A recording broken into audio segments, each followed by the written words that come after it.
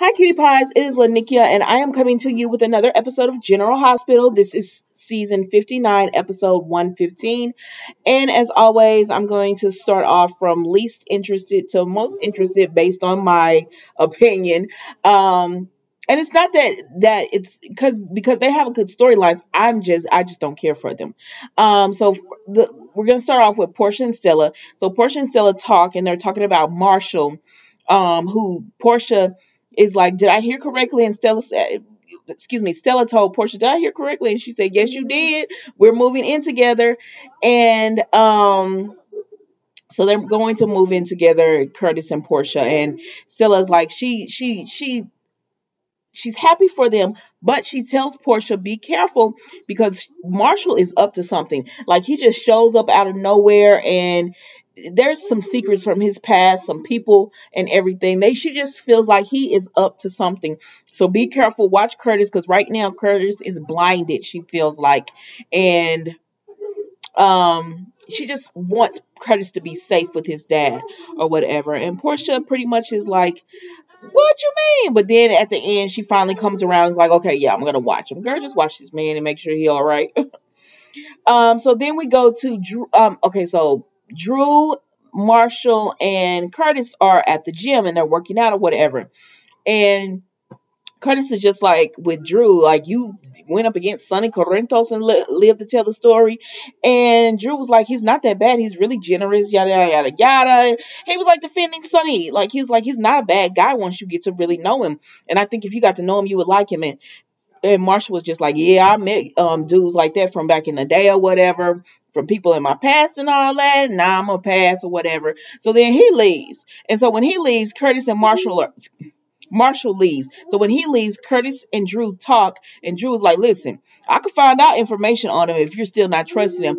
And Curtis is just like, I want to know, but I don't want to know, so I'm not going to find out. But then he's like, man, maybe I should know. It's like, sir, you should know. So at the end, Marshall ends up coming back, and they're wrapping up their gym workout and everything. And because Drew doesn't even trust Marshall himself. He's like, you hear that comment he made about people from his past? Like, I feel like you should look into this. So when Marshall comes back, Drew tells him, I have a proposition for you, opportunity. And Curtis is like, I don't know what he's talking about. But anyways, that's them, y'all. So then we go to, now I do like these people, but I'm there wasn't much. So that's the only reason I'm putting them as one of my least interested, because I actually do like Robert and Anna, but it wasn't much to their story today. So Robert and Anna talk. So when they came back, Felicia and Anna came back and they walked into the hospital, Stella had them give a big ovation, clapping, cheering or whatever. Felicia was eating that up, but Anna was just like, ugh. So Robert pulls Anna to the side, of course, and they talk, and he's like, he asked for her to give Mayor the key to the city, and she's like, I don't want that, because Anna liked Peter, the man that she thought he could have been. And she feels guilty for letting him die. Like, she was like, I didn't call the ambulance, I let him die or whatever. And Robert is just like, that man was not the same. And she was like, she's starting to feel like the man that she thought Peter was never even existed. And Robert's pretty much telling her, you are exactly right. Peter was a sociopath. Like, he used his charm, he used to get his way and everything, but that they can only keep that face up for so long. And so that person wasn't him. So he just comforts Anna and lets her know, because she feels like she failed Peter, and he like, there was nothing you could do. Like, for certain people, I know I've been like that, and other people have been like that too. But for certain people, there is nothing you can do, nothing you can say. There's nothing you can do. They are the way they are. You just gotta let them go and let God. But anyways, that's what it was, and I hope they don't have Anna on a downward spiral. But it looks like she took it okay. After she talked to Robert and everything.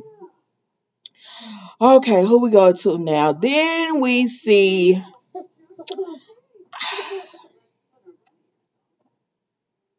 Okay, I love me some Nina, but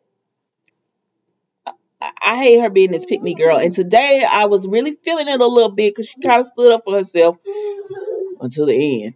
Okay, so then we have Nina and Sonny, right? So Sonny's waking up because he done got drunk last night. So she done got him back to the place or whatever, and he's safe and all that. And so she was about to leave, and he said, "Stay with me" or whatever. And she was like, "I have responsibilities. I've already been neglecting work and yada yada yada." And he like, "Nobody thinks you're irresponsible or whatever." She was like, "Oh, please." So, but anyways, he gets her to stay a little bit with him, and they talk, and she says she plays a message for Sonny, and she was got to turn it off, and he said, "No, no, keep playing it." And she told him it wasn't what he said on the message that bothered her, because he was drunk, and he wasn't being himself. She said what bothered her was the drinking, like you're drinking again and you're mixing it with your meds and all that. And she's like, "I've been down that road." And he's like, "It's not the same." She says, "I understand that, but it is." You cannot mix meds you cannot mix alcohol with your meds. But, Sonny not trying to hear this. He needs to hear this. I hope they're not trying to make Sonny an alcoholic, because I don't see that as his personality. To be quite honest with you, I don't see that as his personality. Especially if you got to run an organization and stuff. No. And you got those children, like, no, you can't be drunk. Ava gonna take her baby away. But anyways, so they're talking or whatever, and Nina was like, "You wouldn't even bother hitting me up if everything was good with Carly, or if you were not drunk or whatever. Because have you called me any other time when you were not?" But Nina, if you know this, why you keep running to him though? Like, you keep running to him. So I see what you're saying, because you're my girl. So I see what you're saying.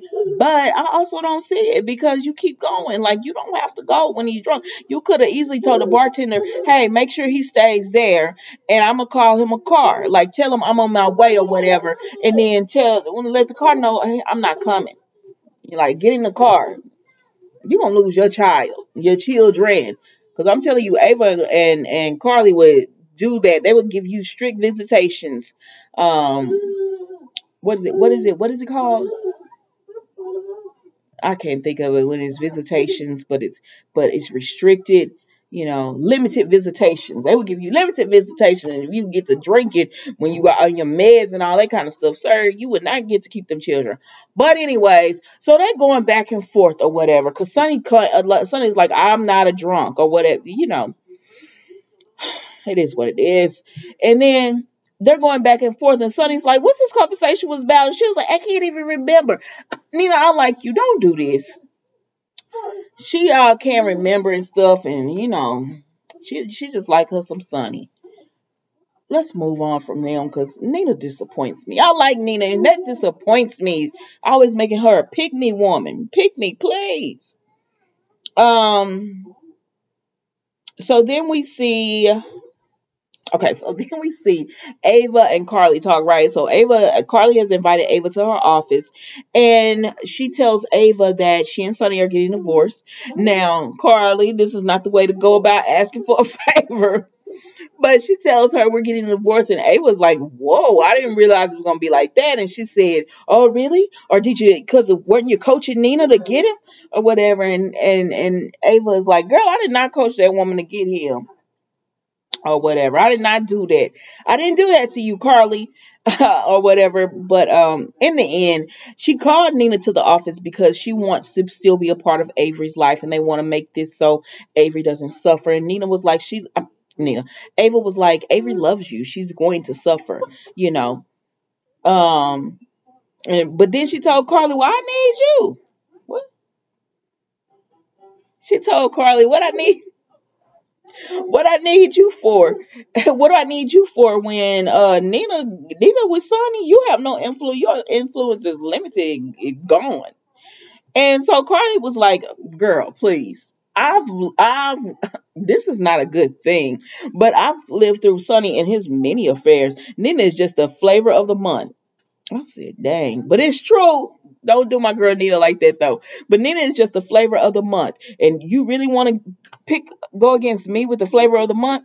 Now Ava came back to herself, and she said, "Listen, Avery loves you, and I'm not gonna do you like you did me, like try to get her out, like get her out of the life. Now Carly was doing like they do when they don't want you to get near their children, they will work some stuff out with the lawyers and all that kind of stuff, and and they'll do it. But Ava was pretty much just like, I'm not gonna do you like that. Avery loves you, and not having you, not seeing you would hurt her, and I don't want to hurt her. So me and you against, if anything ever happens to you, you and I, we got this against Sonny if he does anything or whatever. And Carly was like, thank you, and that's how that was. That's how that went, y'all. All right, so then who do we have? Oh, Felicia and Mac talk. It wasn't much. Felicia and Mac talk. They're happy. Maxie's safe and everything. Okay, I'm gonna say this. Felicia is her acting to me. It's cringy to watch. I don't know what it is. It's cringy to watch, and I'm like, please stop giving her scenes, please, please. I just can't stand it. I can't stand it. Sorry. That's just how I feel about it. Okay, so then we see, and our last thing, I believe it's Maxie. I think I've gotten to everyone. So then we see Maxie. So Maxie is there, and she shows up at Brooklyn's house. So before she gets there, it's Brooklyn, Ned, and Chase, and they're sad, but they're happy that Maxie is found. And so Maxie shows up, and she said she came to to get her, of course, to get her baby. And so Chase and Brooklyn leave, and so Maxie and Ned are talking, and she said, "Did you see this scenario?" And she said, "Killing Peter, she had multiple ways she was gonna kill him." And I can imagine, but she said she had multiple ways. But anytime it came to Louise, it went black, because the longer she was away from her, the more she was like, would she be doing her a disservice, by getting her? You know what I mean? Would she be doing her disservice by getting her or whatever? And would she, she wouldn't know me, and, and everything, the connection. And Ned, even though his heart is breaking because that's his grandbaby, he said, Maxie, you are her mother. She knows you. You are the mother. And so that's when Brooklyn brought the baby out, and Maxie held her, and she told her, you got to play Springsteen and everything. She was just telling her things that Louise liked. And Maxie was like, I didn't know any of that. And Bailey was like, Brooklyn was like, don't you worry. I'm going to teach you or whatever. I'm going to teach you how everything is. Don't you worry. Don't fret about any of that. And so Maxie was just like, thank you so much, and Brooklyn was like, you're welcome. So then because Ned and Chase had left them alone so they could talk or whatever. And then they came back, and Maxie, but before they came back, when it was just Maxie and Brooklyn, she told her, I'm not changing her name. It's going to be Bailey Louise, or Louise Bailey? Bailey Louise, I believe. Bailey Louise. Because she wanted to keep that for Lulu. And then for Brooklyn, she's going to keep Bailey. So that was really sweet. And then when she was about to leave, she knew they were sad or whatever. And she told Brooklyn one more name change. And she was like, no, if you don't want to keep Bailey, it's okay. And she was like, no, since I'm mommy, you're going to be Mama Brooklyn, which was really sweet. And Brooklyn was like, oh my God, and it was just a real cute moment. Y'all, this was a filler episode. I know. But they just trying to set this up for Friday. They just getting some episodes. We'll set it up for whenever they're going to have their thing. I mean, sometimes it just can't all be dramatic. Peter can't die every episode, So it is what it is. But I'm like, they killed him in the middle of the week. You would have thought that would have been like a Friday episode, like close this week out, where we like, woof, let's see Monday if he really dead. But they didn't. They went ahead and killed him off. So Anna's not doing so well with it, but girl, that man was no good. And you did the right thing, because he didn't need to come back and hurt anyone else. Especially not Maxie. So even though you feel bad and you feel like you failed him, you didn't. He was who he was. He made those choices. Maybe I'm talking like this, real people. That's what happens when you get to watching these for years. But anyways, y'all, I hope you enjoy the rest of your night. Sorry this video was late, but like Thursdays are my busy day, and I did not realize how busy I was going to be tonight. And finally, I got some kind of response from the IRS over my taxes. Yes. I mean, they not coming, but at least I got some kind of response. All right, I'll talk to you later. Bye.